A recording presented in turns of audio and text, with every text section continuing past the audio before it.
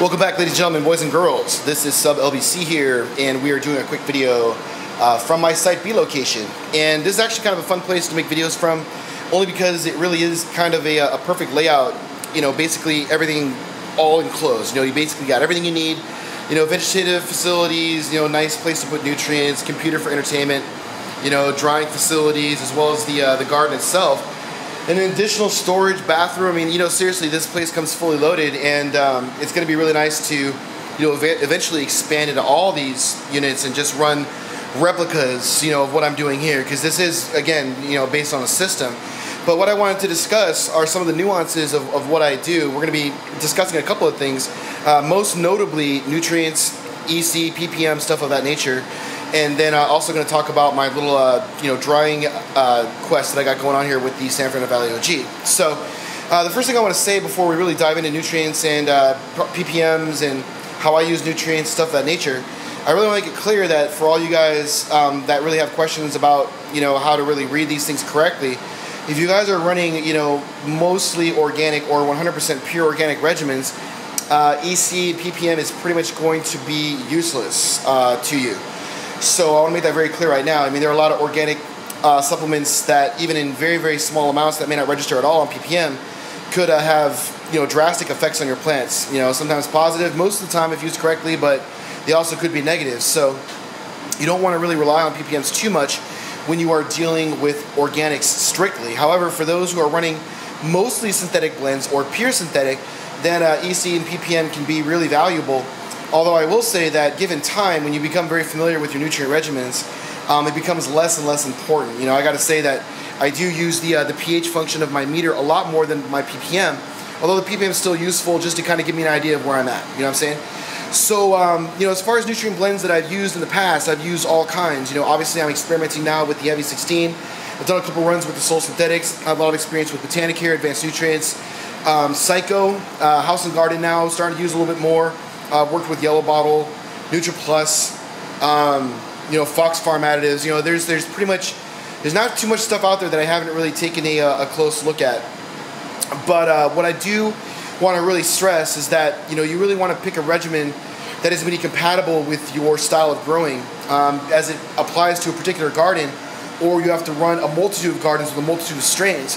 I always preach that if you are going to be starting off, you really want to focus on, you know, finding a really, really good strain and monocropping, you know, repeating it, and really try to masterfully work one strain. I've been doing that a lot lately with the, you know, obviously the Blue Dream and the San Fernando Valley OG, and it's really paid a lot of dividends for me. And I'm not really too interested in, you know, doing strain switches unless, you know, I see something really, really compelling.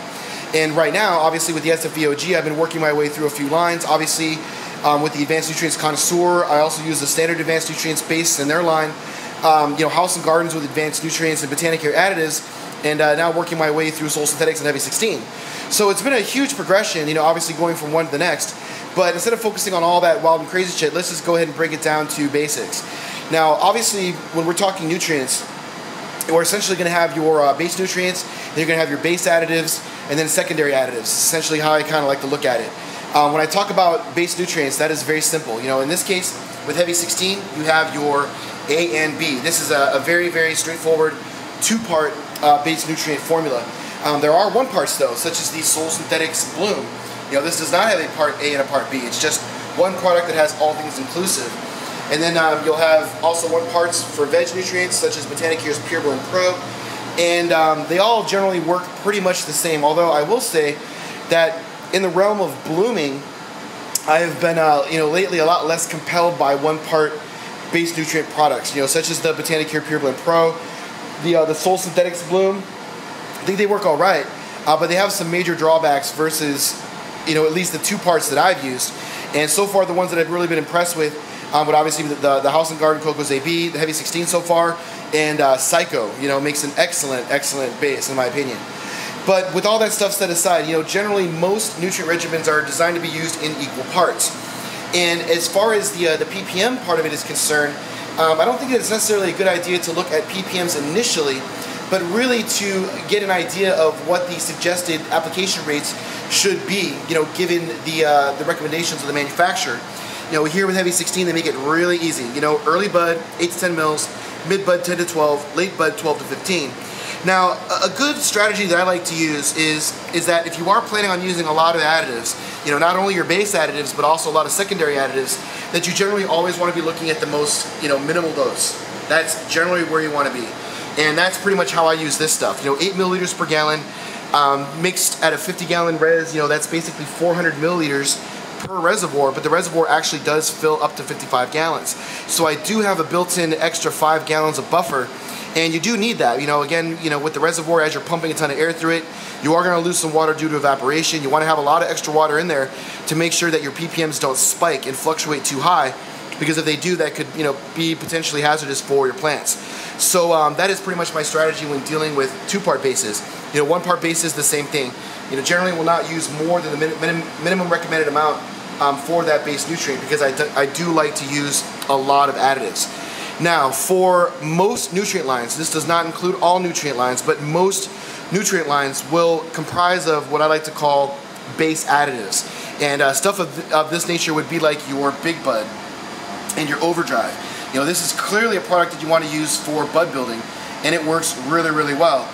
I use it at 2 milliliters per liter, again 4 milliliters per gallon, 400 milliliters per reservoir.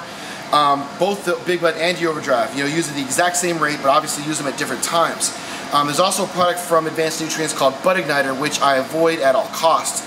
I find it to be completely overpriced into the realm of insanity, and offers, you know, little to no benefit, you know, for that investment.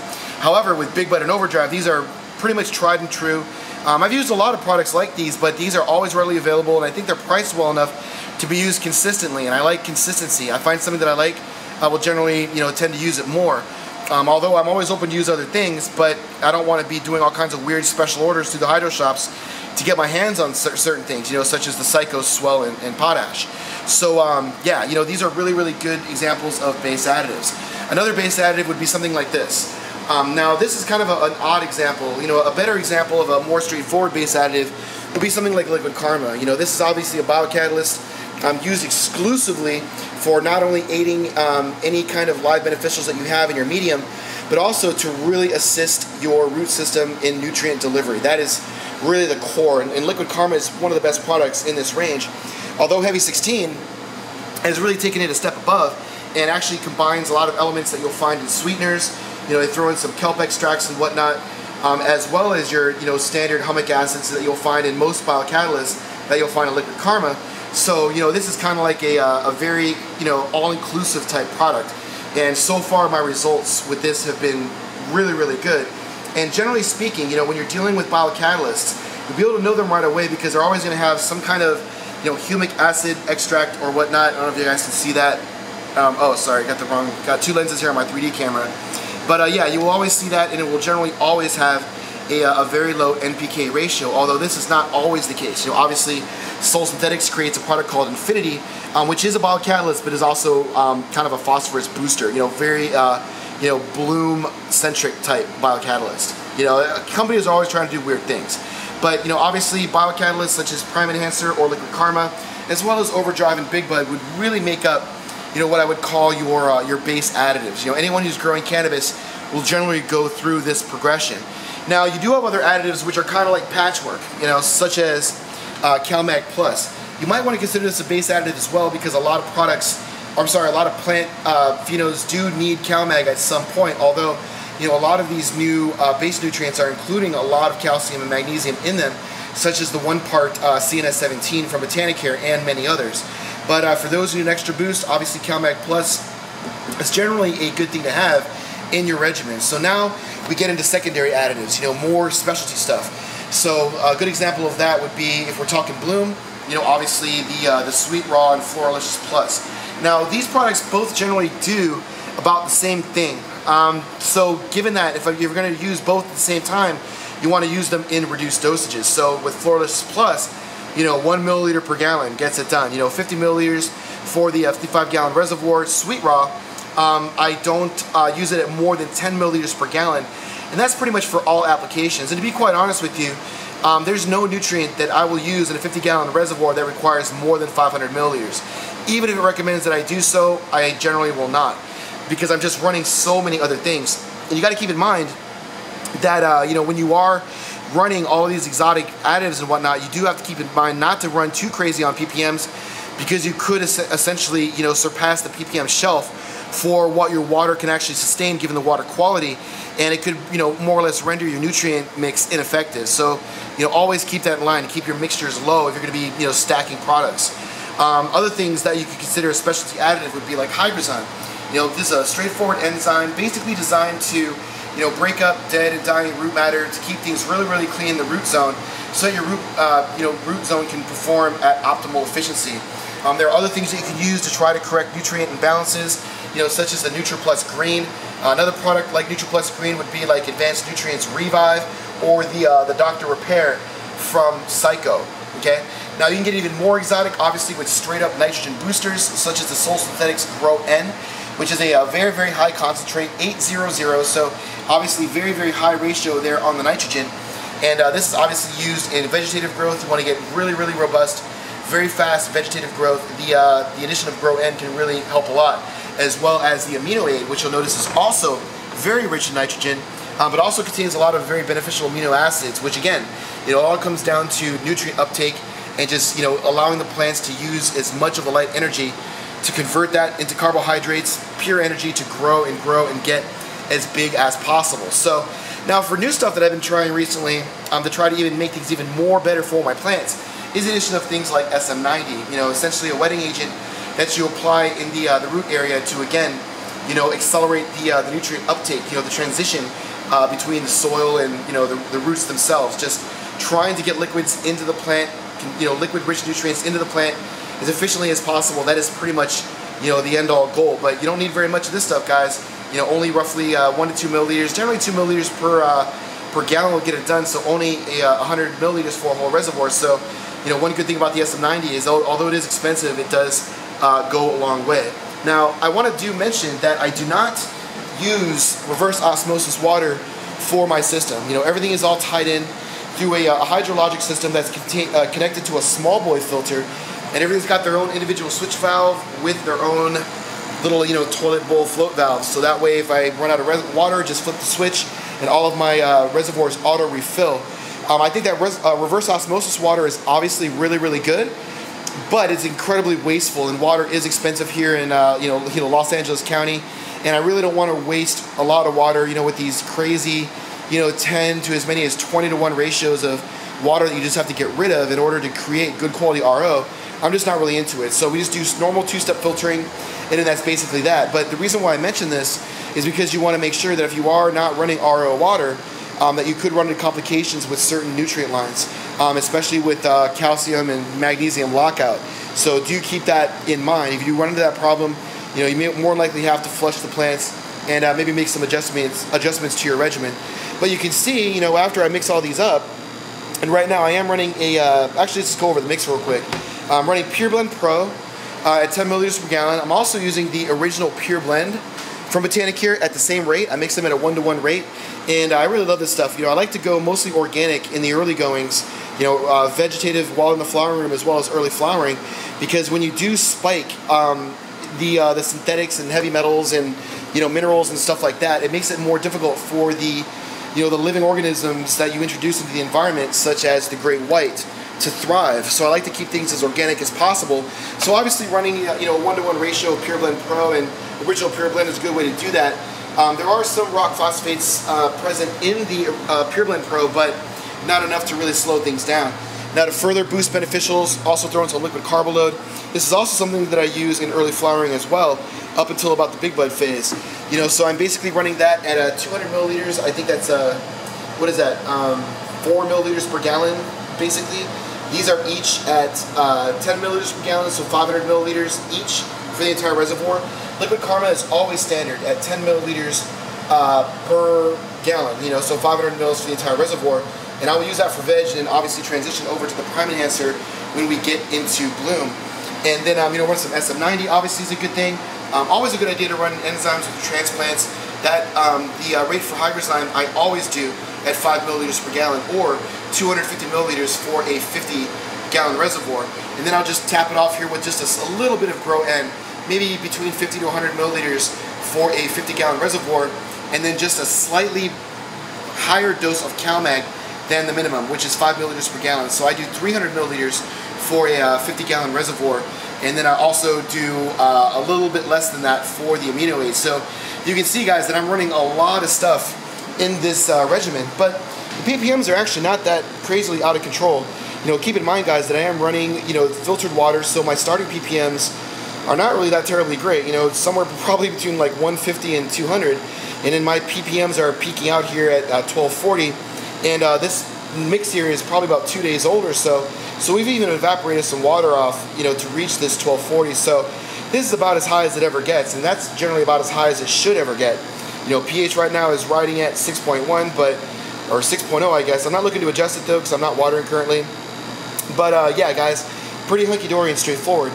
Now, before we get off the subject of nutrients and PPM, I do want to say that for you guys out there that are very, very serious, I highly recommend that you only use Blue Lab pH meters.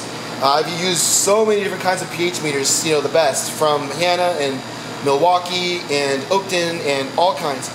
You will not find a better pH meter than those made by Blue Lab. I know that they're really, really expensive, and it's a huge investment, but seriously, guys, for anyone that's into, you know, cannabis growing, hydroponic or otherwise, any kind of reliance on pH especially, or PPM, you know, such as the nature of this video, you really need to get yourself a Blue Lab, just like this one. Their combo meter is bomb. They have a couple other model variations that are newer, I guess, that they've updated this. I have not tested those out firsthand yet, but I have no doubt that the quality is excellent. But, you know, these are my favorite meters. They just absolutely rock. So now, guys, to finish up the video, we're basically just going to be taking a look at the SFVOG harvest under a fluorescent light. And the reason why I'm really adding this in here is because it looks like the drying is a little bit behind schedule. As it turns out, I somewhat underestimated the you know, the exhaust capability of the 4-inch inline fan. You know, it seems that my 8-inch boosters do actually do significantly more air pull. You know, I thought that they probably wouldn't deal with negative pressure as well, and the 4-inch might. But as it stands, you know, we were reaching 7th day, and you know, a lot of this stuff is still kind of not there yet. So stepping up the fan speed a little bit. I think that at this point we're running about 3/4, maybe 80% strength, and hopefully by tomorrow we'll be good to go. We've been running at that new output at about I should say, almost 24 hours now, and it did make a significant difference, and it's still obviously excellent. You know, I've been gripping my hands, you know, just getting a feel for it, and one great sign is that if you know, your hands get real sticky after just handling a couple buds, then, you know, there's enough oils in there to really preserve that rocky, you know, bomb texture, and they don't appear to be drying too quickly, but obviously I am keeping a close eye on it. But I think that at this current fan speed, by tomorrow we should be able to easily start working on you know, a lot of these basket buds, which are, you know, pretty much at the dry point right now. And then the day after that, we'll finally be able to break into, you know, a lot of these bigger buds here, guys. But you can see, you know, from the previous video that this stuff has definitely shrunk a lot, and you can expect to lose, you know, no less than, you know, gosh, I don't know, maybe 70% of the wet weight, maybe more, you know, in drying, especially if you remove a lot of the fan leaf materials. So yeah, you know, obviously they shrink up quite a bit, but really, really, really looking forward to the results of the SFVOG grow with this Heavy 16 line, because like I said, I was really impressed with the Heavy 16. Its performance in flower with this strain was pretty off the hook. Now, as far as the SFVs that are on deck, obviously these plants now have been transplanted for just a couple of days now, I think, not even 2 days, and we are running a 24-hour lighting regimen, 600 watts, 2400 watts total. And you see the plants just look great, you know, no complaints, no droopiness, nothing like that. Although I do want to stress that it is generally important that if you're doing transplants like this under 24-hour lighting schedules, you do want to come in there and make sure to add a little bit of fresh water, or not fresh, I guess nutrient water, or, you know, just make sure to water the plants basically right here in this zone, because even though the rest of the cocoa could be really, really wet, if this top layer dries out, sometimes the you know, the rock wool won't leach all the moisture. You want to make sure to give it a little bit of a boost, just to make sure the plants don't dry out, because you don't want to be stressing them out, you know, at this phase in their growth. You know, you want them basically just hitting it hard right out of the gates, especially in veg. And then once they reach the appropriate size, we'll go ahead and step up the wattage, put them in the flower, and then start laying down this trellis. And yeah, I think that we're going to be hitting some really excellent results next time when this one finishes. So that is pretty much it, guys, for this video update. Thanks a lot for watching. And probably see you guys. The next update will be after the SFVOG is done, and then we'll go ahead and take a look at our bud comparisons. So yeah, guys, see you then.